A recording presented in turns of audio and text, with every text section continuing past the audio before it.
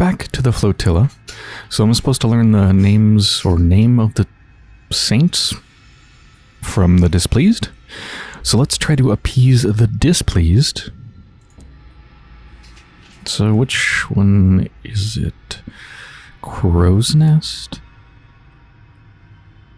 Yes, the Displeased.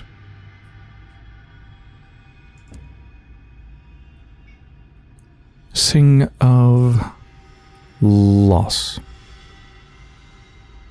Displeased. Confession. Confess an error of despair. Oh, that was for the sanctified. What will you do with the confession you've heard? Betray it.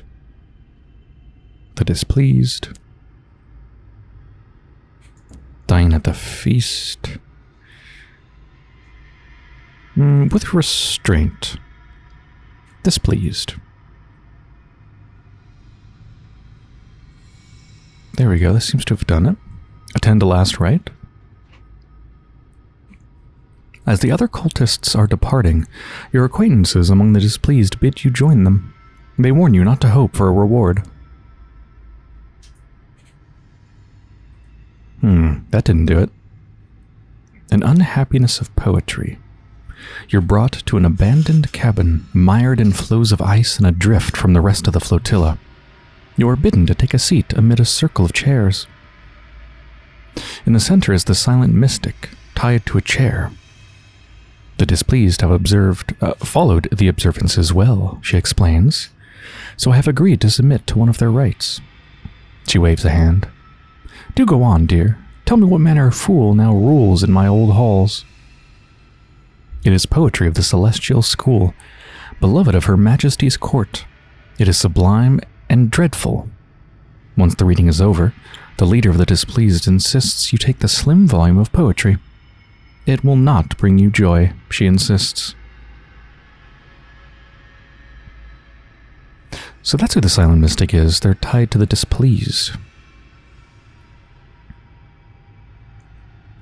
I think I might need to actually just full-on try to join the Displeased, not just do this thing, but like,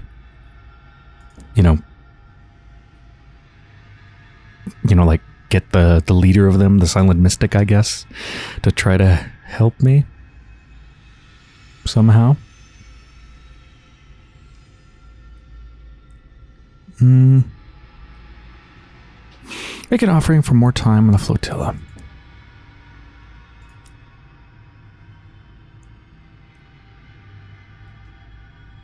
Speak to the silent mystic. Are you willing to speak with me now? Ask her for a secret of the avid horizon. No. This is unlocked when I am Superlipsarian. Is there any way to get rid of that? Talk to the Jolly Anchorite to become a full initiate of the Sanctified. I'm not sure how to do this. I guess I could do the same thing that I just did. Maybe it'll make the Displeased like me more. They already told me what to do. What sucks is this is going to get laggier and laggier, and I can't get out of it without it making me wait.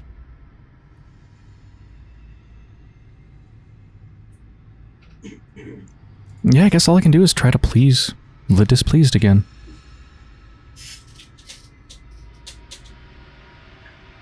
Which one did I mess up? It wasn't the first one. Crow's Nest. That is the Displeased.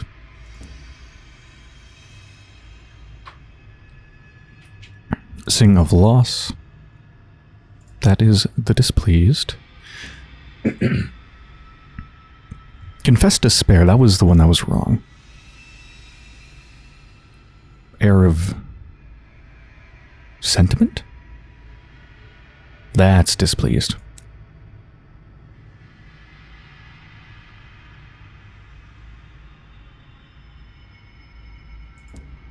What will I do with the confessions? Betray them?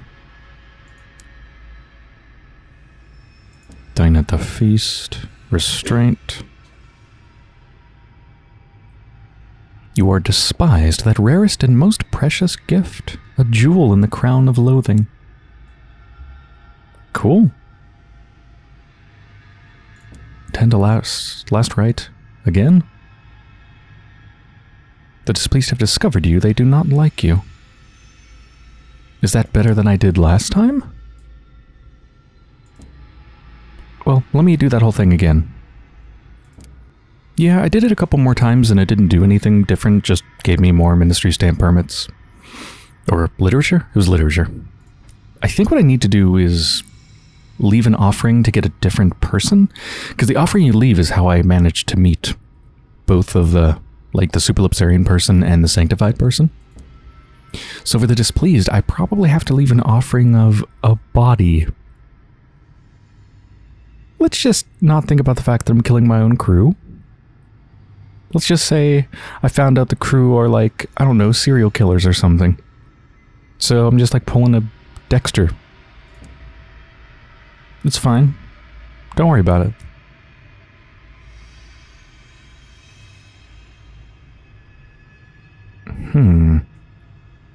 That didn't do anything, did it? It didn't do anything at the moment, I think, because I have to wait to return to the flotilla. Alright, is there any point in approaching the gate? Other than a shitload of terror? 3 sky stories. Sit in contemplation.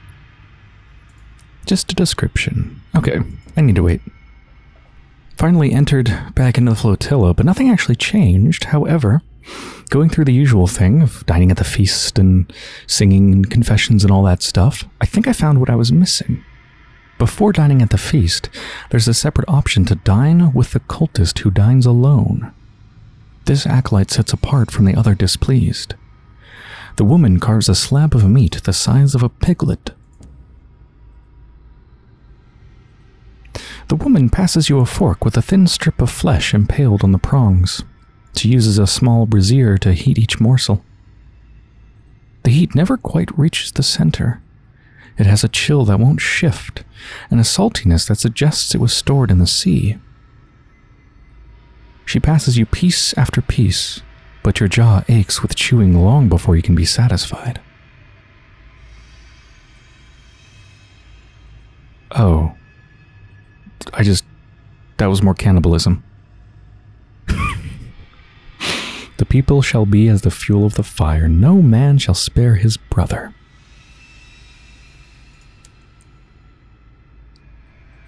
So that wasn't it? Huh. Is the last rite any different? I might just be screwed because I already did the Superlipsarians, so maybe I can't do the Silent Mystic. Because of what it said about, because I've spoken the whatever of the Superlipsarians, that seems to be why the Silent Mystic won't really talk to me. Hey, wait a minute. Whoop. I just found a ship. Like a full ship, like the Behringer. Right here, wreck of the boatman. I was heading from the Royal Society to the Clockwork Sun. Oh yes, and I think you last saw me at the Quiet Sea. It seems like I really can't continue that quest because of the Superlipsarian thing, so I'm just gonna drop it. But yes, look at this. A black hulk in the mist, an old Necropolis train, I think it said. Yeah, that even... something's pushing me around, I think.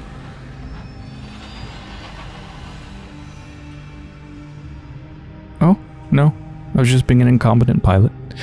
Anyway, this definitely does look like a Necropolis train. You can see it wiggling all around. It's quite long, and they look like coffins, don't they? The cars. A wreck drifts just ahead. Fierce winds rock it like an empty cradle. Its black and silver bulk gleams in your lights as you search for its nameplate, the boatman Captain, a signaler wants your attention. That's an Acropolis line engine. Brought the dead to Memoriam. His eyes widen. But it disappeared one eve. They say the dead woke and commandeered the train. Nonsense, I'm sure. He doesn't look convinced.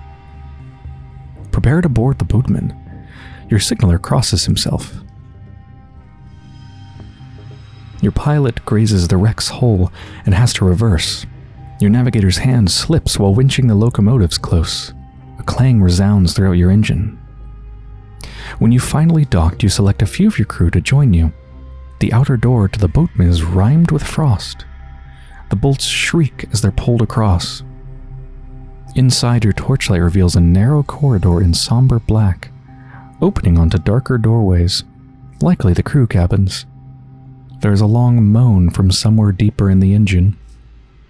Probably the boilers, your stoker whispers. Pressing forward through the cabin, you hear the rattle of something that might be chains. A bolt loose in the chassis, your stoker suggests, less confidently.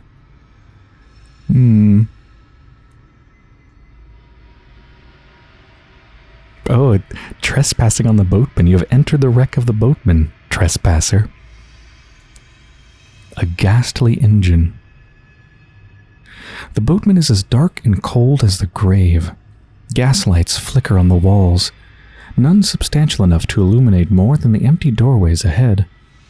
A shattered window in the galley is responsible for the merciless cold.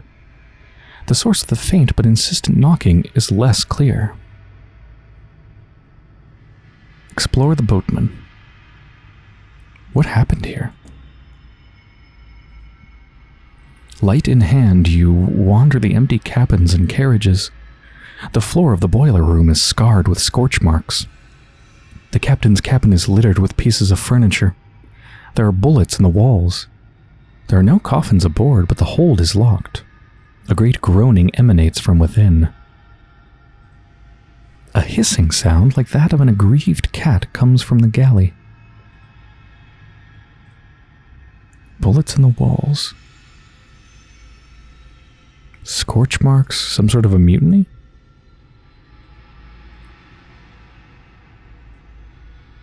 So I heard a noise on the galley.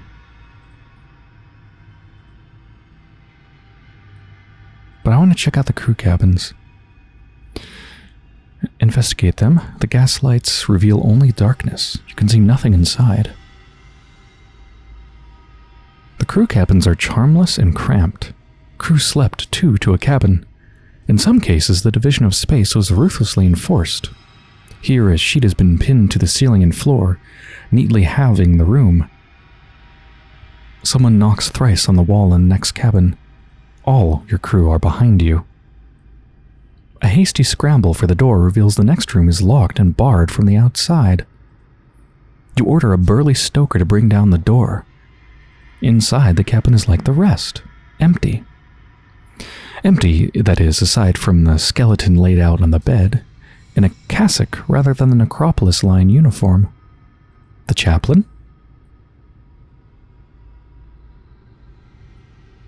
A groaning can be heard from below, like the sound of a pipe before it bursts, or a particularly unhappy digestive tract.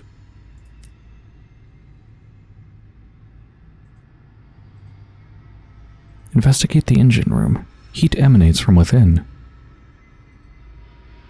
The air is as hot and dry as the heart of a work world. The incinerator has been switched on. Something is burning inside. Peering in, you can make out the remains of a bundle of black and silver uniforms smoldering into ash.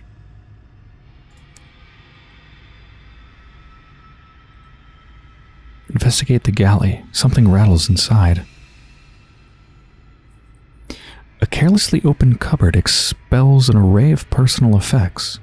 Brass cufflinks, a conductor's whistle, pewter mugs embellished with memento mori, brass polish for the coffin fixtures, charts of the routes to Memoriam, the standard equipment of Necropolis Line staff.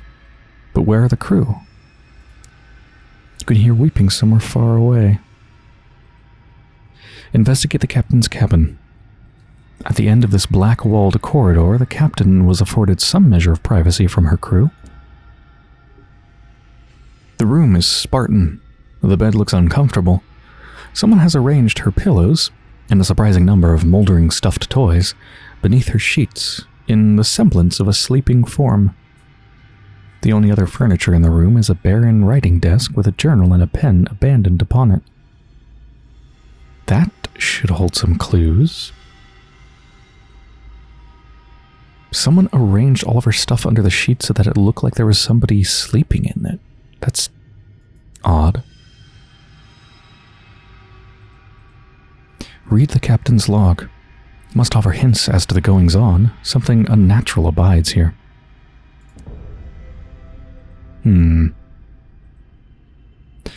Reading the captain's log provides a few clues. 11th of September, 1903. Line manager insists we shave a day and a half from the round trip. Navigator plotted new course. 12th of September. Set to make memoriam in good time. 13th of September.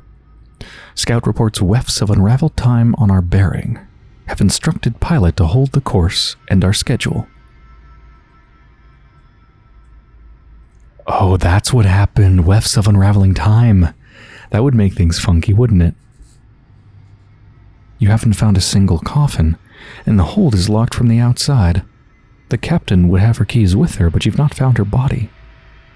Either the captain felt the need to lock the hold before abandoning her engine, or she's inside. The door is locked tight.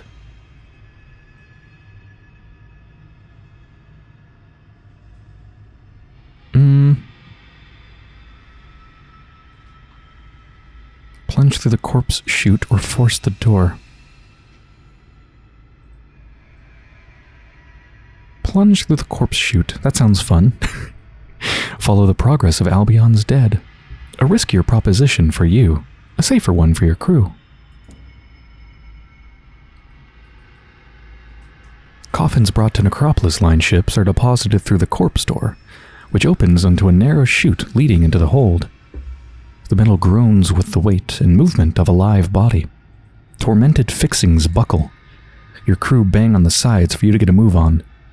It's quite a squeeze as the chute narrows like a throat, but with a final groan you're expelled. You've breached the hold. A grave mistake. Behind the wreckage you find a row of coffins like blackened teeth. There's a sudden muffled banging as if something is knocking on the underside of a lid.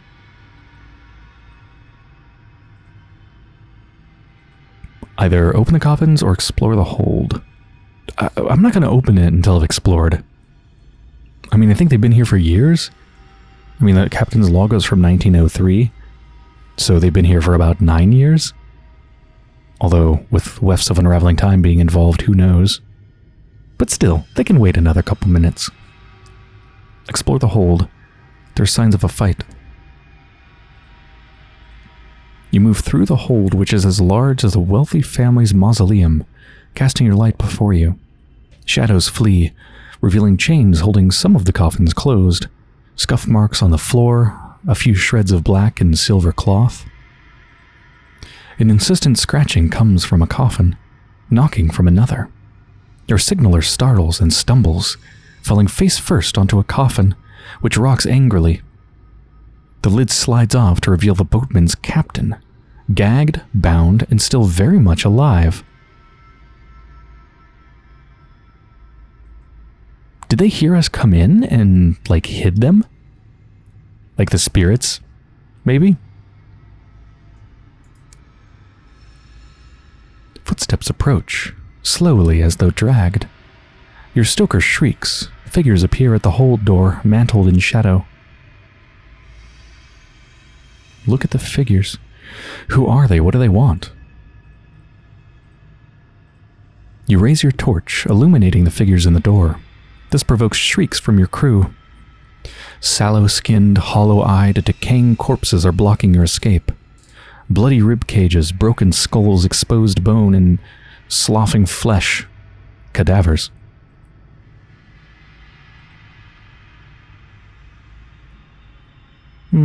Pray, what good are weapons against the walking dead? Distressingly, the cadavers join in, mumbling, rasping, and otherwise mangling the words. When you finish, the leader, a tall, tattered man in a stoker's uniform, thanks you. Very grateful to you for leading us in that, Captain.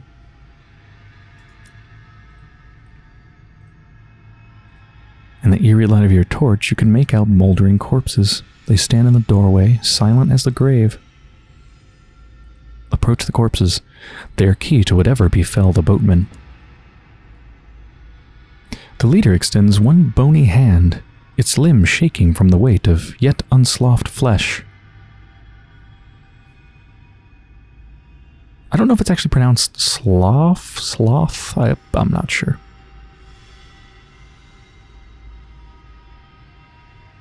Pull off the ridiculous corpse mask? Let's not do that. Introduce yourself, it's only polite. The corpse nods stiffly. Its fingers close around your own. There's an uncomfortable moment where you almost leave with more fingers than you started with. But eventually, and with many a courteous, "Excuse me," you extract yourselves. "We're glad you didn't run away," the skeleton says. The deceased stoker sends another corpse to fetch brandy for your crew. "The captain," he says mournfully, "had a habit. What the brandy lacks in quality, it makes up for in potency. Now," the stoker says, when the last of the glasses have been handed out, "I think an explanation is required." "Yes, hear the deceased stoker out. He has more to say." Articulate for a dead man. "I should apologize," he says. "We've not had any visitors since the mutiny. Couldn't predict how you'd react. Driving you off with a haunting seemed safest." "Almost had you," a decaying lady cackles. The fruit in her hat has fused with the exposed parts of her cranium.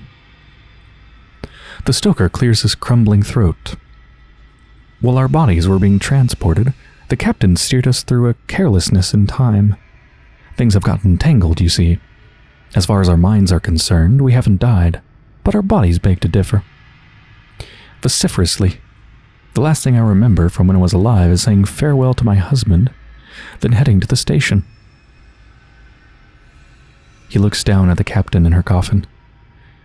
"She's getting agitated again. We've been very decent, considering they tried to throw us into the incinerator the moment we climbed out of our boxes.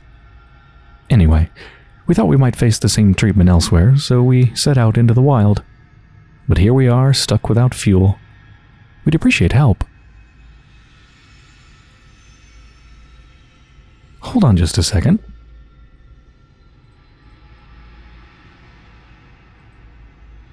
Articulate for a dead man. Saying farewell to my husband.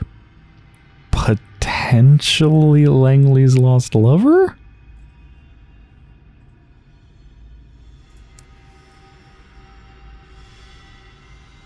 The boatman was the victim of an unfortunate accident. It's now crewed and captained by dead who were jolted awake by the collision with loose hours. The engine is out of fuel and supplies. Its living are trapped in coffins. Its dead are torn between returning to London and seeking a new home. Theirs is not an eternal rest, but rather an unhappy intermission.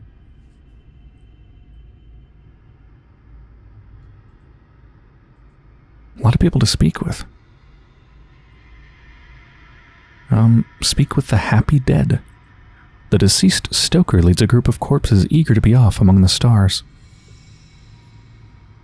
The stoker adjusts his jaw to make his speech more intelligible. "Damnable thing, really.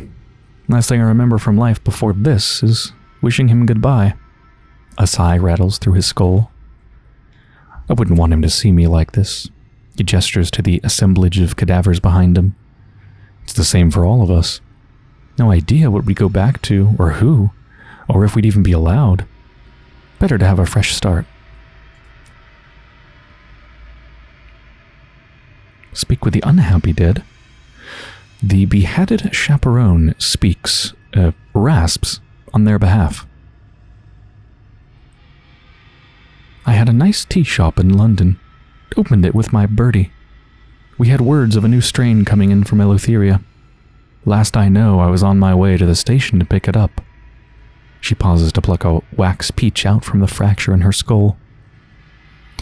All this, she gestures at her skeletal form, is just an inconvenience. Coming back is an opportunity, and one I'd be a fool to miss. And I'm not the only one who feels this way.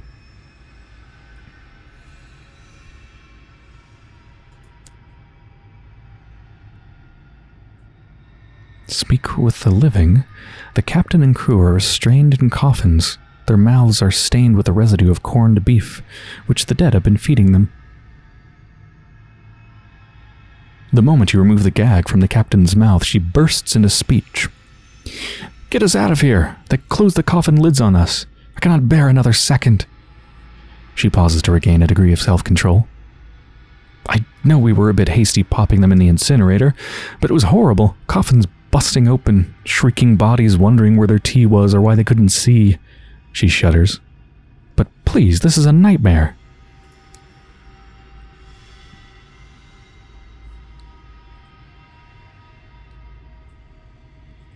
Arranged to take the living home. Yeah, that's fair. We'd appreciate having our coffins back, the deceased stoker says. You haul the captain out of her coffin. The dead keep their distance, perhaps sensing their help is unlikely to be appreciated. Bloody savior you are, the captain whispers. Come on, lads. All aboard the captain's train. We'll sort out what we're going to say to the line manager on the way back. The crew of the boatmen leave their train for yours. Your quartermaster can arrange the details of their crossing and provisioning.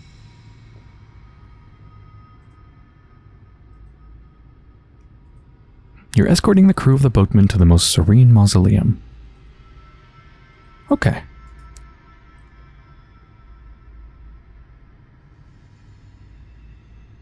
Arrange to take the grumbling dead back to London.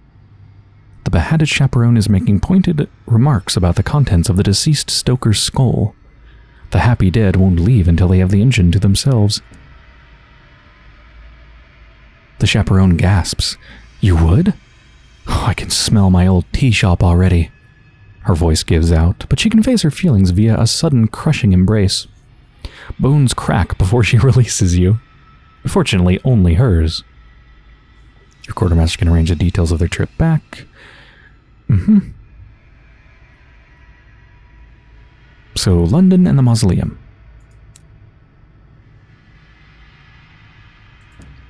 I've already spoken with the happy dead. Yeah, I think that's it. Return to your locomotive. You've done all you can here. It's time to get back underway. The stoker waves. Your visit was well timed. We were running out of corned beef. Without our guests, we can burn the spare coffins. That'll get us enough. That'll give us far enough to refuel. Return to London and the mausoleum for your rewards. I'm so glad that there actually was a boat in Albion. That makes me wonder.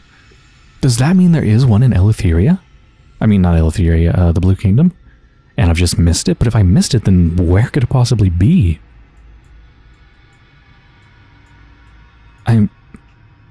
I mean, almost, it could be pretty much almost nowhere. It's like a tiny, tiny, tiny little spot here, and I guess, like, kinda here.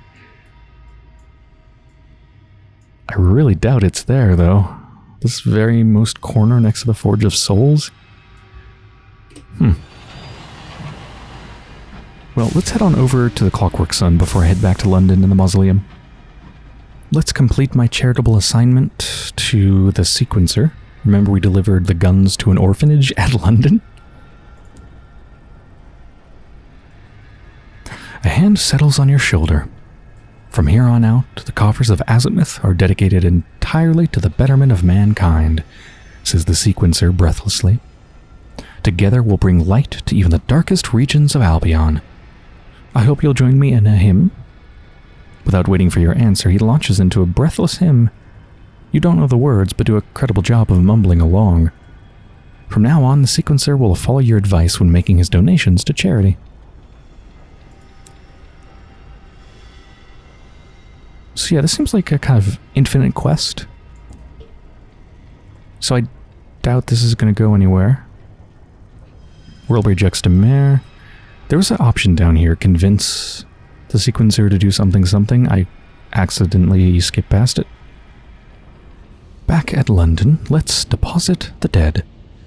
Home at long last. Your crew will be pleased to have them off the train.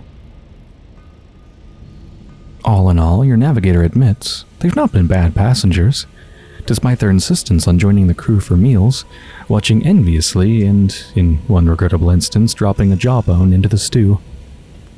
The beheaded chaperone sees her charges off the engine with efficiency and tenderness.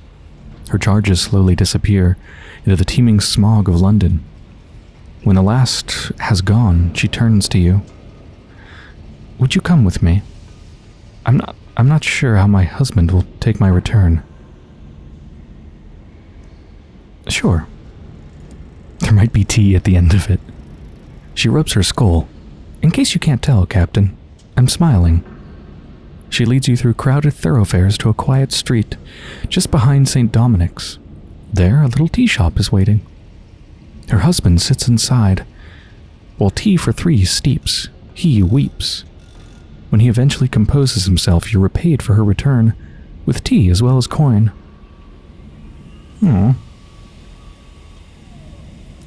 The dead have passed on to resume their lives in London. At the mausoleum, gonna finish a prospect here. 5 things of Novartine gemstones. Bonus, a little bit of bonus sovereigns, but also a bonus of the Deathless liking me more. Not that it matters, I've been giving them tons of literature and stuff to skip the line, basically, to talk with them. I don't think any of them are Langley's lost lover. Let's drop off the crew of the boatman. The headquarters of the Necropolis line are buried somewhere near the nave. The captain fiddles with her cufflinks as she accompanies you to the office of the Necropolis line. Her crew have scurried away. You don't have to come in, she says, not looking at you. But the manager's not going to be pleased. If you'd put in a good word, she trails off. You've arrived at the unobtrusive black-painted door of the office. The knocker bears a grinning silver skull. Inside, the office is funerary, draped in indigo and accented with fussy silver fixtures. The line manager looks up from his desk and glowers at the captain. Where the bloody hell have you been? It's been 9 years. Speak up for the captain. Captains ought to look out for each other. The line manager rants and rages till you manage to interject. Your mention of exceptional circumstances gives him pause, and your production of the captain's own log puts a stop to his complaints. He plainly does not believe you, but he seems afraid of anything in writing. He dismisses you both, but not without a significant reward for your trouble and your immediate departure. Outside, the captain deflates with relief. Thank you, thank you. I'll remember your kindness. The boatman is ready to take to the skies again, crewed only by the willing dead.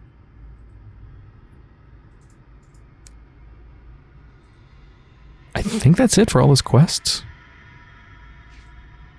I think. I'm going to check my quest log in a minute, but let me get rid of a lot of this terror. I have 63%. Let's use my Immaculate Souls. 0%. That is so satisfying.